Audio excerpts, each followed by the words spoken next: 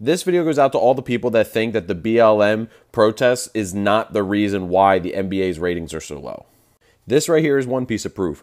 In the two sports that they're not doing any protests, in NASCAR and PGA, they are beating the NBA, NHL, and MLB in ratings.